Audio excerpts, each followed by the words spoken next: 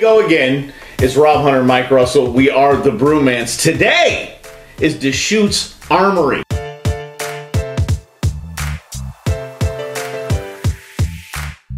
Check this out. Deschutes is best known probably for Mirror Pond. Okay, beer. Recently, by the way, Fresh Squeeze. We're gonna get to that. That's not a bad beer.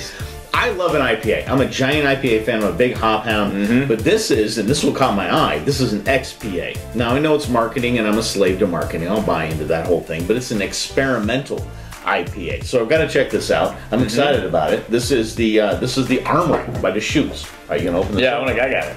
I got a thing in my wallet, so I can get it out. Did you get something for Christmas? Yeah, I got something for Christmas. Wallet Ninja.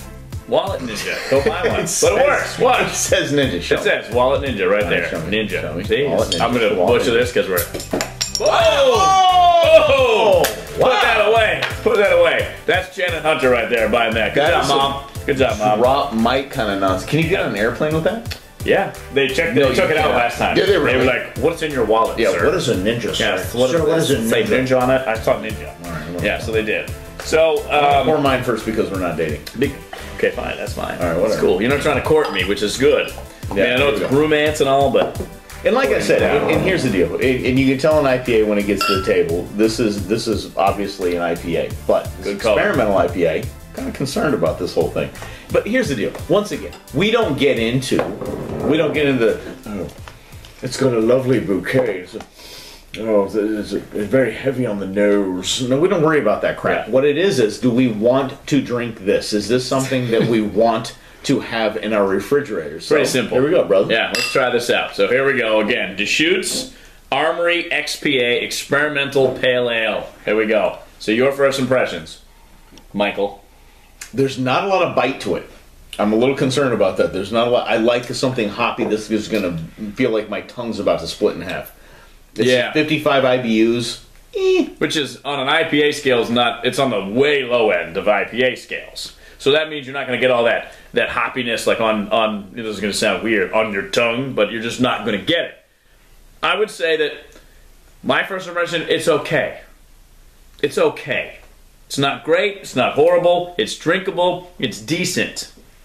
It's okay. Yeah, I mean, look, this isn't something that I'm going to race out for, but it's not a bad beer. I'm not appalled by it. Right. I think it's a decent IPA, but I think it's an entry level IPA. I think it would go in the same vein as maybe a Red Hook Longhorn. Sure. You know, something that people go, ooh, that's what an IPA is. Yeah. Okay. But when they say they experimented, this is experimental IPA, I say go back to the drawing board.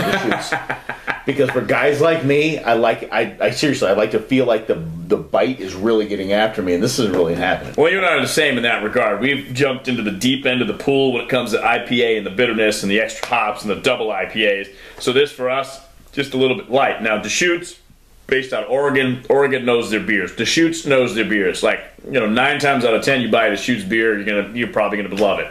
This one, I'm not in love with it. So let's go to the rating scale. Let's go to the beerometer. Barometer, as we like to say. The what we do. The brewerometer. We haven't figured out the name yet. Beerometer. Is that what you're saying? The beerometer. Yeah, beerometer. Beerometer. Yeah. So what we do is we rate on a scale of 1 to 10 to keep it simple. Yep. We're not like, well, we're going to be like, scale of 1 to 100 and it's an 84. No, we're going to keep it simple at 1 to 10. And again, it's not about being snobby. It's not about the color. It's really about, is this beer good to drink? Or is this beer good to drink? Exactly. How does it taste? How does it taste? Exactly. So I pair this with a steak or maybe the chicken? No, you pair it with what it tastes good with. Exactly. I'm going to say this one right here, this Deschutes Armory XPA I'm going to give it a 5.5. And that means that it's a decent beer. You're not going to be mad drinking it. But again, like you said, you're not going to, when this hits the shelves, you're not running out to get it. I'm gonna go a little lower than that. As far as an IPA is concerned, on the beerometer, as far as an IPA is concerned, I'm gonna give this about a 3.5. I think it's a good entry level. I think it's something that it says it's perfectly balanced. I think they're setting the bar a little high there. I don't think the balance is really there. I think it's just flat. If you're gonna call balance flat, this is balance. So I'd give it a 3. Let me do 3.5. 3.5. 3.5. What did I say? 5.5. Yep. It gets us to what? 4.25. Is that right? You do the math. Yeah. Well, whatever. So we're at 4.25. We're at a 4-ish. So it's a beer on our scale that we like to say it's okay in a pinch. You see it on the shelf, and you're looking at some other beers, some of the big brewer beers, you're like, all right, I got the light beer, I got the lat beer, I got the this. You're going to pick this beer over those beers, but there's a lot of better other choices out there. And Armory, by the way, Deschutes Armory XPA, it's going to be at least be a conversation starter with wherever you take this thing. So, I mean, I'm not mad at what they've done with it. They're marketing it well, they're branding it well, but it's an entry-level IPA. It is what it is. That's exactly right. Love the way you're saying that.